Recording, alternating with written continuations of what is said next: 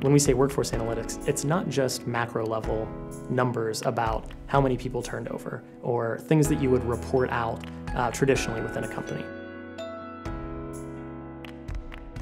Workforce analytics really started, I would say, was birthed in the 1970s. Dr. Jacques Fixens started this, started doing research on how we can quantify what happens in human resources, and really started a field of human capital metrics. That evolved into more complex metrics and more complex benchmarks over the 80s and 90s.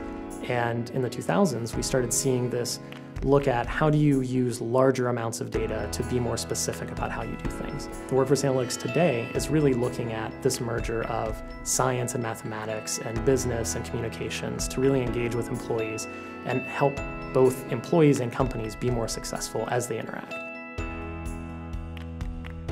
If I put just my data science hat on, I want every piece of data I could possibly get. But with workforce analytics, and especially within a workplace, you have to really be careful about that. You want to make sure that you're balancing the interests of the employees and the employer, balancing what feels like Big Brother and what does not. So there's a lot of things that we use to start with, things that a company has always had and that people are comfortable with a company having. And then you start looking, how can we be creative and find other parts of data? So when we have just internal data, we can look at how we're pushing people out.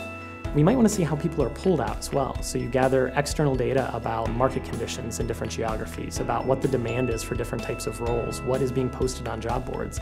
Is there an explosion in a certain type of software engineer that people look, and you're going to know that they're going to be recruited more heavily.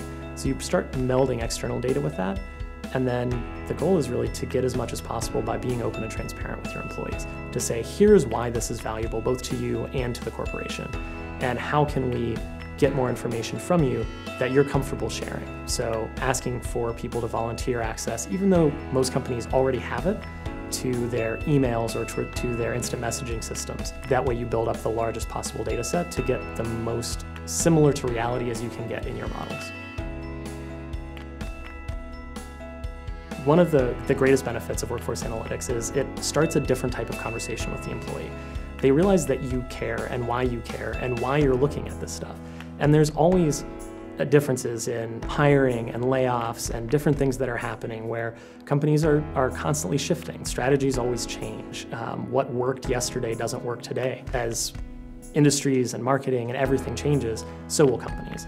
But if you're open about what you're doing, you're saying we're trying to be as good as we can to you and to us, it makes for a much better experience for employees working with my company to find ways to make me happy where I am. So you're dealing with data about people, so it's not clean. Just like any type of large data sets that you deal with, there's a lot of things that don't necessarily make sense or that were entered or that's just noise, that's not necessarily helpful. So a lot of challenges just on the pure data side to get things in a way that you can do a real analysis. And then you have problems on the communication side and on the relationships with employees side. You want to make sure that they know what's happening, that people are comfortable with the work that you're doing, and that you're able to communicate the results. You can do some really great science and not know how to communicate it, and it becomes not great science. As employment changes and as your job and your personal life become more and more intermixed, having a public presence and really being who you are at work and at home becomes more and more valuable. Trying not to draw a hard line, and companies want you because of who you are. You want a diverse team and you want people who do all kinds of different types of things because they bring different perspectives to the table when you're trying to be innovative. And so having a public presence and being comfortable with your public presence is something that you should do.